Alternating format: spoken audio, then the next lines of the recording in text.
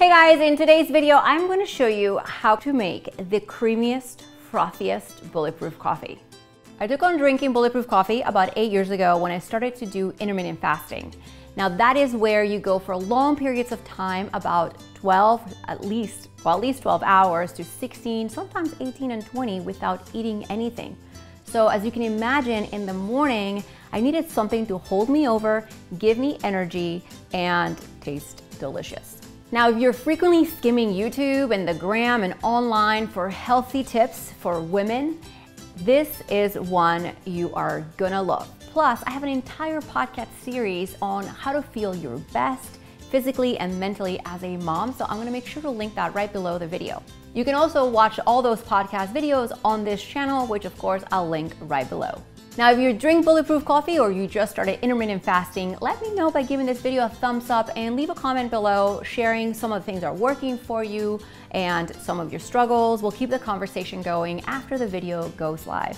To make bulletproof coffee, you're gonna need freshly brewed coffee. Now, whether you do a French press, pour over, or in a traditional coffee pot like I just did here, you are just gonna need about 8 to 12 ounces. Now I'm pouring it straight into my blender. I have a small blender jar, but if you're making it for 2 or you have a large jar, not a problem there either. To the hot coffee, I'm adding a tablespoon of grass-fed butter. I have a whole blog post with the benefits of grass-fed butter, bulletproof coffee, and MCT oil, which I'll link right below. I'm also going to add about a tablespoon of MCT oil. A lot of people use coconut oil. I use MCT oil for bulletproof coffee. The benefits are also in the description box below. What gives bulletproof coffee that coffee and milk look is taking everything in your blender and blending it for at least 30 seconds so it's homogenized and all of the ingredients combined. Check it out.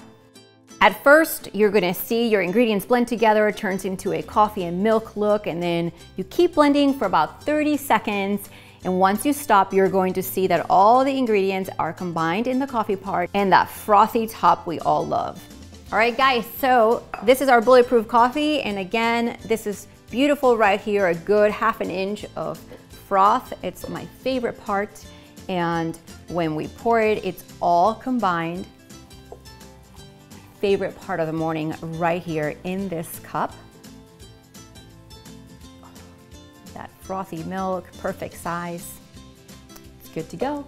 For the benefits of bulletproof coffee, the recipe, the MCT oil that I use, and even a blog post on how to get started with intermittent fasting, it's all in the description box below this video, as well as that red subscribe button. See you next week.